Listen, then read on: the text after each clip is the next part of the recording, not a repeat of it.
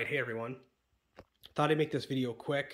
I'm using my phone, so I hope it's not too shaky. It's kind of late too, so I'm going to try and be loud enough. So I hope I'm not too quiet.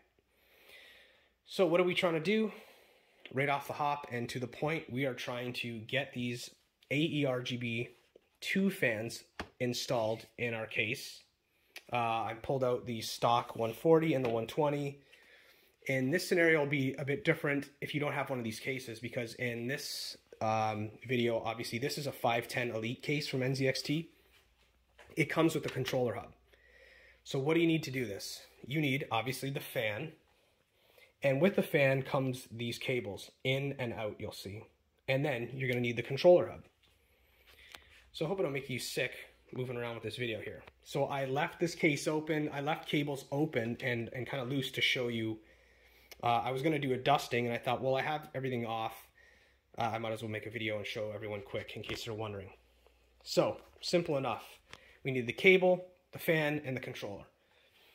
So I've installed the 120 and the 140 here. I love the looks of these fans, by the way.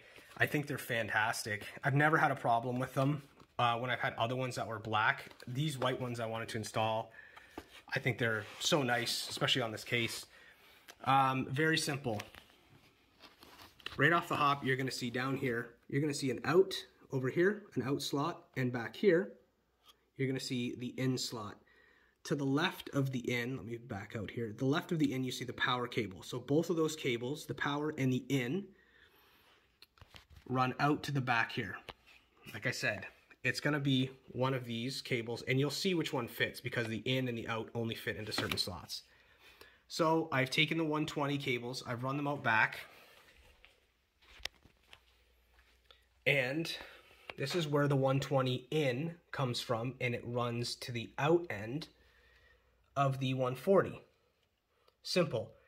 Now you're going to take the in, another cable, and run it into the 140 and down and out into this guy right here, the out of the 140 front fan.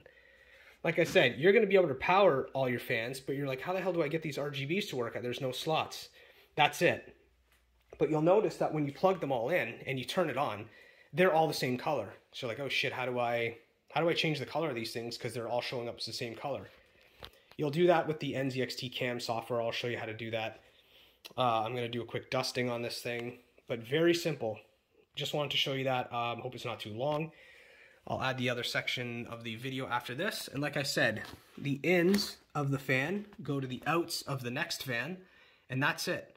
And if you have numerous fans, for instance, I had this 120, I had it from in here, and I had run it behind my video card into the out down here.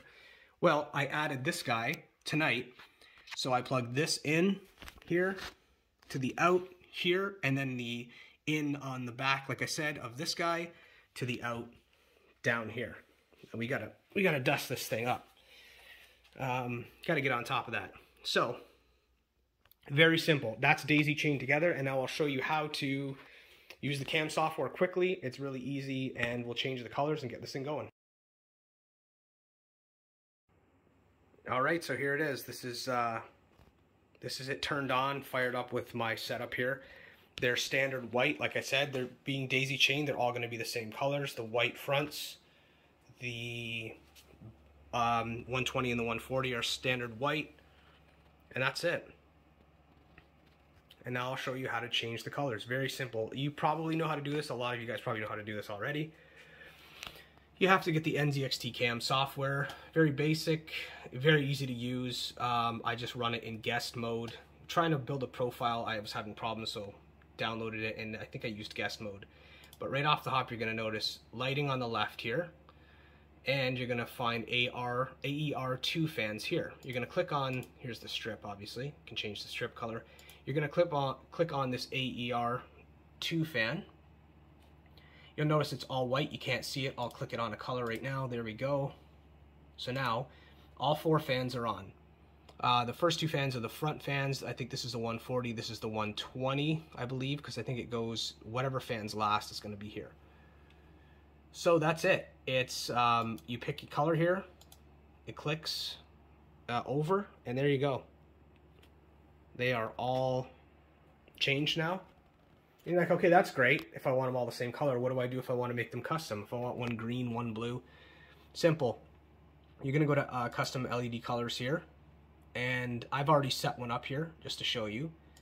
You're gonna click on whatever fan you want, and then you're gonna click on the color, and that's it. And as you're clicking on it, it's gonna change. So I clicked on the 140, you can see it's half pink, half blue, and that is it. You pick your fan, you pick your color, and that's it. And as soon as you click on them, they change.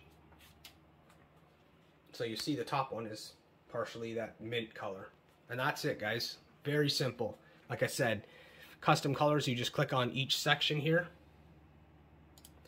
Without it, you just want them all the same. You just click over here and pick your color.